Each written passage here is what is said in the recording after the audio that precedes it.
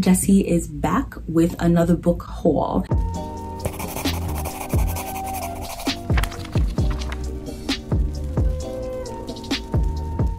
This time, we are going to be hauling one of my favorite genres and one of my favorite genres to read. I recently did a bookshelf reorganizing specifically so that I could access these books better. And what books are those, you might ask? They are thriller and horror books. Love me a thriller. I don't know why I became a chicken just now. That's because I ain't no bitch, okay? I'm not a chicken. I can read these books. In this video, you're going to see me haul 20 books from the thriller and horror genres. Beach thrillers, you are going to see just straight up horror. You are going to see racialized horror. You're going to see queer horror. You're going to see some horror fantasies. You are going to see some Get Out style horror, investigation thrillers, both YA and adult. There's going to be something for everybody. And those of you who are like, I don't know, Jessie, I can't really stomach thriller horror books. Look, it's a spectrum, okay? And I might be about to put a book on your radar that's going to help you step outside of your comfort zone in a good way. Hang with me, okay? Stay with me the way that my father did not stay with the family. Now, the first book is actually a soft DNF, and that is While Justice Sleeps by Stacey Abrams. Stacey Abrams is one of the most prolific Black thriller authors out there. She is incredibly well known as an individual and is really well known for her political work. Stacey Abrams came out with this title, which is a legal thriller. I love a courtroom drama because I am secretly an old white man on the inside. He's just bursting and waiting to come out. Waiting on his moment to stand on the top of a bar and sing old Wham songs. You know what I'm saying? This is a legal thriller. Ew, what is on this? Is that curry? Why is it yellow? Ugh. Anyway, we're following a young law clerk whose life is in shambles, and honestly, I can relate. She is a clerk to this justice, I think his name is Wynn, and he dies under mysterious circumstances. I'm sorry, he's not dead. He goes into a coma, and everything about the coma is suspect. It's suspicious. She ends up having to go figure out what the hell happened to him, and it is a big conspiracy situation. You are being attacked by like a genetics firm. Really, really intense and intricate. And I got about halfway through, and we're not going to talk about it yet because, like I said, it's a soft DNF. I'm probably going to go back to it at some point. This is going to be a good pick for those of you who like a good legal thriller, a legal drama, something that is really intricate, that is really smart, lots of riddles and puzzle solving. It reminded me so much of Dan Brown in Angels and Demons. Like, it was that same kind of vibe. And I'm not gonna lie, like, I don't give a fuck if y'all think it's basic. I loved Dan Brown's books in high school. Like, I thought I was the smartest person in the world, the most misunderstood person in the world, reading Angels and Demons and the Da Vinci Code before I was cool. Next up, we have one of my new favorite thrillers of all time, and that is The Violin Conspiracy by Brendan Slocum. This was a highly anticipated release. I went out and bought it. It did not disappoint me. We are following a young Black man who finds that his family is in possession of one of the world's most rare violins. He ends up restoring this violin and going on competitions and, you know, working within the orchestra. And he's experiencing profound, extreme, overt racism. It is incredibly eviscerating and exposing to the racism that exists within classical music and the prejudice that keeps musicians of color from succeeding within the orchestra. On top of all of those pressures, he's trying to figure out who the hell took his violin. This violin means more to him than he can even begin to try and explain. And the story of him and his violin, I was like, why do I care so much about Pi the Piper? I cared so much about that damn violin. That was something that I didn't expect. It is phenomenal. This is a book that I highly encourage all mystery thriller readers to read, to really, really pay attention to it and just enjoy it, because you're in for a ride, you're in for a treat. Content warnings for extreme racism. Racism, yuck, like we don't like her. Also content warnings for families that are toxic and abusive. His family treated him like trash, and I'm still not over it. Next up, we have a book that has been compared to Get Out and Mexican Gothic. It is unsettling, it is creepy, it is going to leave you with your eyes awake at night. It is one of those books where you are like, I kind of never want to trust anybody ever, ever, ever again. And that book is none other than Cherish Farah by Bethany C. Morrow. This was my first of her books, and I still have not stopped fucking thinking about it. I just filmed my best books of 2022 and I completely forgot that I read this, so I need to go and add this to my little favorite books list. How could I forget you? I'm turning into my father. Cherish Farah is Bethany C. Morrow's first thriller, and it tells the story of Farah, who is a very, very ambitious who was that ambitious young Black girl, and her life is crumbling around her as her family loses their money and is being forced to, you know, sell their luxurious house. And so because of that, she really begs to go and stay with her best friend Cherish, who is a Black girl who's been adopted by a white family. Now, both of these girls grew up with lavish wealth and privilege and luxury, and you definitely get to see that in the novel. I love a book about wealthy people of color and those dynamics, and I find it really, really interesting. But the more time that Farah spends in this house, the more she begins to change. She develops a strange sickness. She doesn't know what's wrong with her, and everyone is acting normal. And she is absolutely convinced that something is amiss. This is unsettling. It is a 5 out of 5 stars. It was everywhere at the start of the year, and it's kind of fallen off. Don't let it fall into the wayside. This is a really, really good fucking book. It's a YA thriller, more on the adult side. There's so much to think about. I highly recommend. We have a book I've got some mixed feelings on, and that is Like a Sister by Kelly Garrett. This was one of my most anticipated releases, and a big part of that was because, oh, this cover, sweetheart, the decadence. I could kiss you, but I don't want to ruin my Fenty lip gloss. Kelly Garrett is an author that I've been dying to read because she writes these cozy beach murder mystery thrillers. She's known for her Hollywood Homicide series, which again, I love that, like, glitzy people of color in like a glitzy glamorous kind of setting. And I love old Hollywood. I love noir. Not that it's like old Hollywood, but you know what I mean? All those things are things that I really, really enjoy. And so I was really excited to get to her first kind of more quote unquote serious thriller book. And so what this is about is two sisters, and they have become estranged, and the protagonist gets a call one day and finds out that her baby sister, I believe, has overdosed on heroin. She is a struggling singer. Her sister does not believe that she would ever use heroin, and so she goes on this mission to figure out what the hell happened to her baby sister. I listened to the audiobook, which I believe was read by Bonnie Turpin, and not even Bonnie Turpin could make me give this book 5 out of 5 stars. I love her as a narrator. Unfortunately, I ended up giving this a 3, which is still a great rating. It's just that it didn't give me that oomph, that punch, that gut-wrenching feeling that I wanted from this book. I think I was expecting something a little bit more haunting. I would describe this as a thriller that you can read on the beach. I would describe this as something that you can read without having to worry about like getting super, super anxious and having a whole lot of tension and all of that. It really leans into the mystery and what's going on in this family versus those feelings of like fear. I don't really remember it being super action-packed. I remember the action kind of coming in at the end. Comment down below because I read this at the start of the year and let me know if I'm wrong. Next up, we have a YA thriller, and that is Nightcrawling. This book is one that I have been so fucking excited for. You have no idea, you guys. Like, I cannot wait. Akasha is standing at the door. I can see her 4-legged shadow, and she's poking the doorknob with her giant snout because that's what she does when she wants to get let in. It's literally terrifying. Why is my dog Annabelle? Annabelle, please go haunt the Conjuring franchise. Also, this cover, sweetheart.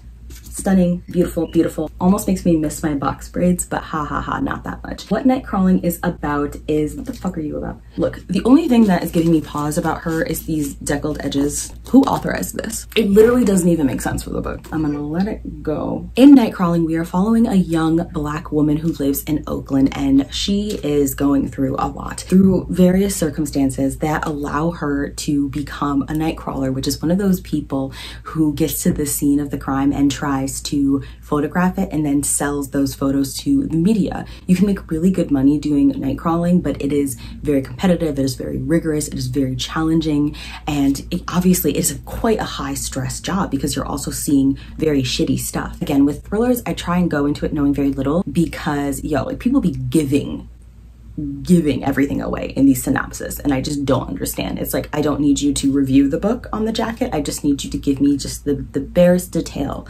of what's going on. I've heard that this book is like a little bit disappointing. I didn't know that it was YA, but someone told me recently, and I'm even more excited about it. Then we have 2 books that I'm so freaking geeked about, you guys. Ugh, I'm so excited. The publisher reached out and asked if I wanted to read this series, and I had no idea about it, and it just wow, I'm about to launch. I've been saying this for a year, but I'm about to launch my Black thriller murder mystery series, and I'm so freaking geeked about it. I'm so geeked about it. And these might be the books that I frickin' start with. And these books are A Killing Rain and A Killing Fire by Faye Snowden. I mean, ew, why are you dustier than my vagina? Get off these covers. Oh, the audacity. The audacity. Wow. Whew. Whew. Whew. It is 92 degrees outside, like real talk, and these books are even hotter than the weather. I am shook. I'm so freaking excited. This comes from an author who writes noir mysteries, and I just can't wait. Simply cannot wait. I cannot wait, you guys. I'm so fucking geek. This is about a cop with a past she can't escape and a killer who's determined to take away her future. We're following homicide detective Raven Burns, who believes she has finally escaped the crimes committed by her father, notorious serial killer Floyd Burns, a black man serial killer? Come on. And that makes total sense why she would then grow up to become a detective, because she's been shadowed by that her whole life and is obviously really traumatized by that. And then, oh, yikes.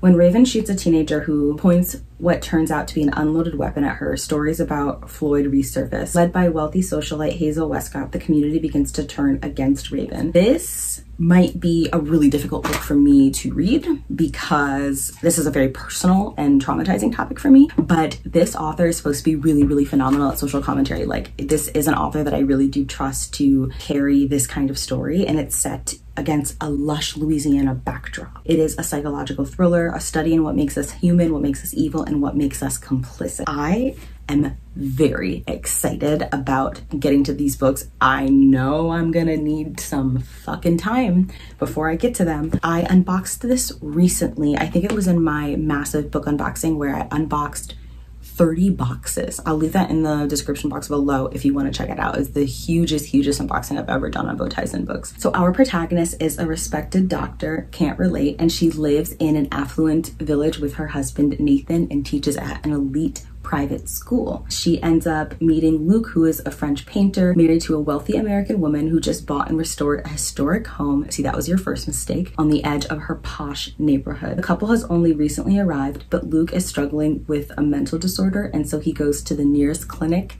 to Rachel. I'm gonna stop reading there because I have heard everything that I need to know. So pause this video and comment down below, out of these 3 books, out of Nightcrawling, out of The Patient, and the Faye Snowden books, which should I start with? One book that I should start with, or give me like a 1 to 3? We're gonna make this an interactive book haul. Okay, y'all gonna be participating. Oh my God, that would be so fun to do that for the rest of the video. I'm going to do these in 3s. So the first book I have here is Velvet Was the Night by Sylvia Moreno Garcia, which y'all know is a hit or miss author for me. I think that this cover is so beautiful. Maite lives in Mexico in 1970. She is a secretary who loves to escape into cheap comic books. And when her neighbor, Leonara, I believe, who's a really beautiful art student, goes missing, she starts to investigate the rise in missing women. I cannot wait. I love Sylvia Moreno Garcia's writing. Gods of Jade and Shadow, which is one of my favorite books of all time. And then I read Mexican Gothic, which was a miss for me. And I'm really excited to see what about this one. And it seems like those of you who are Sylvia Moreno Garcia fans also can be like really hit or miss with her books. Did you read this and what did you think? Next up, we have an author who I'm really excited to read for the second time. I read her, I think, like 3 years ago, and I never stopped thinking about her book.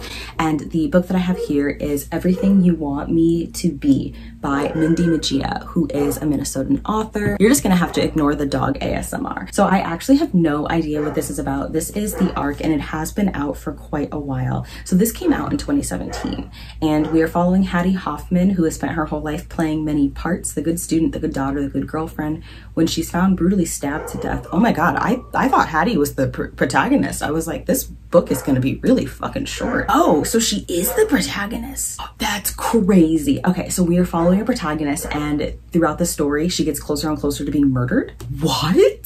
That sounds really good. Oh, this is gonna be a really hard 3 to pick between. So the next one is Hide by Kirsten White. You guys, dude, what?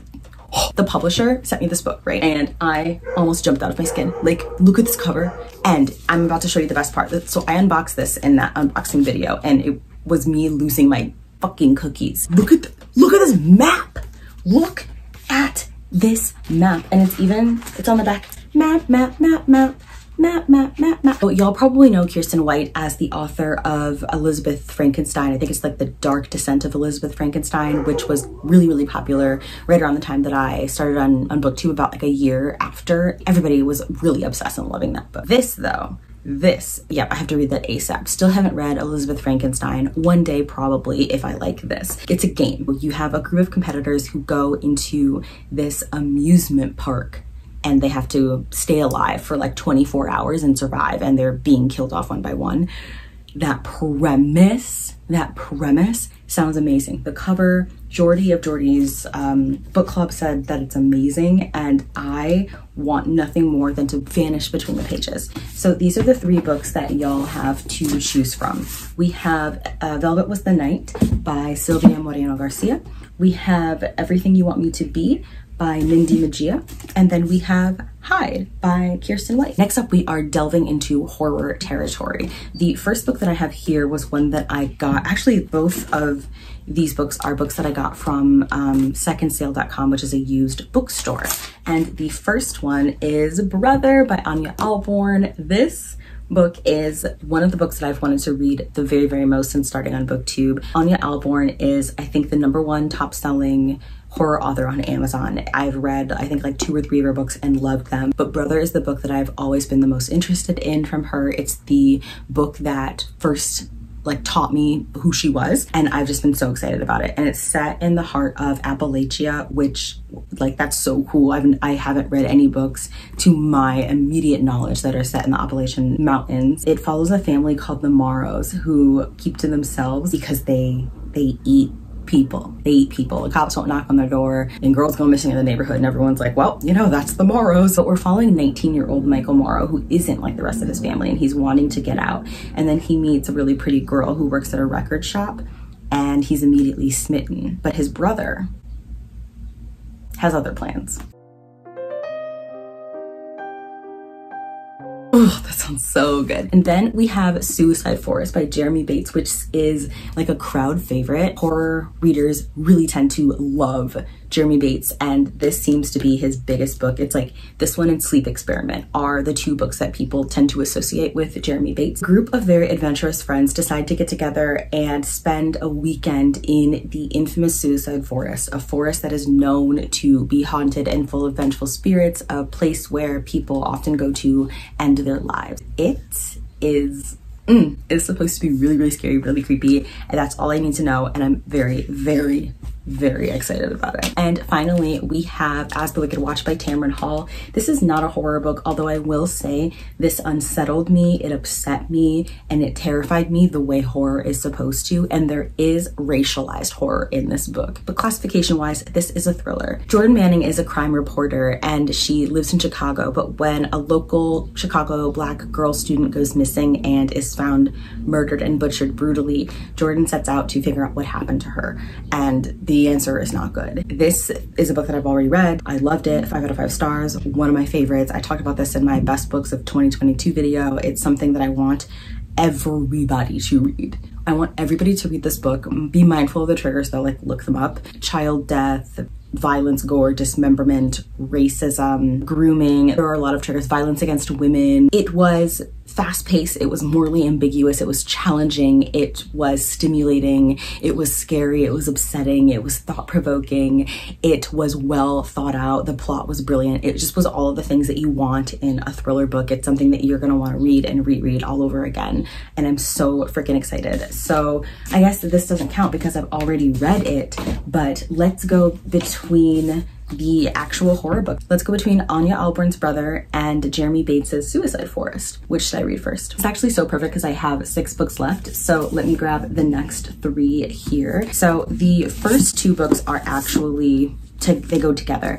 I have E. Lockhart's We Were Liars, and then I have The Family of Liars, which just came out. We Were Liars is about this kind of privileged family named the Sinclairs who are liars. They are vengeful, they are ruthless, they will do whatever the hell they need to in order to stay on top. And this is a YA thriller that, like, when I was in high school, everybody was freaking obsessed with, like climbing up the walls, and I just never cared about it. I was never interested. The sequel just came out. Oh no, it's not the sequel, it's the prequel. So I'm guessing we're following the parents. A windswept private island off the coast of Massachusetts. Okay, I want to go. A hungry ocean churning with secrets and sorrow. 27 years before the events of When We Were Liars, or We Were Liars, comes another summer, another generation, and secrets that will haunt them for decades. A story that is scandalous. Welcome back to the Sinclair family. They're always liars. I have a feeling that I'm going to hate these books. I'm not gonna lie. They seem very flat and they seem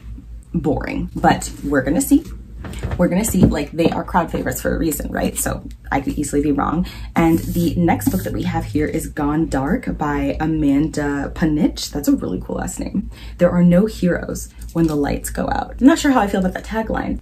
But this cover though, this cover is smoke on the back, little match, good situation. Okay, so this is a YA thriller book, and we're following 17-year-old Zara, who's escaped her father's backwoods survivalist compound 5 years ago. Oh my god, I love cult books. I love cult books so much. She's traded crossbows and skinning for electricity and video games. Are we not going to talk about the skinning? There's a malware attack on the country's electrical grids that cuts off the entire nation's power, and she's forced to call upon the skills that she thought she'd never use again in order to survive. And it involves a group of friends, and they have to journey back to her father's compound. Oh, that sounds really good. So between those two books, what should I read? The final little stack. What the fuck just flew out of there? Final little stack that we have here.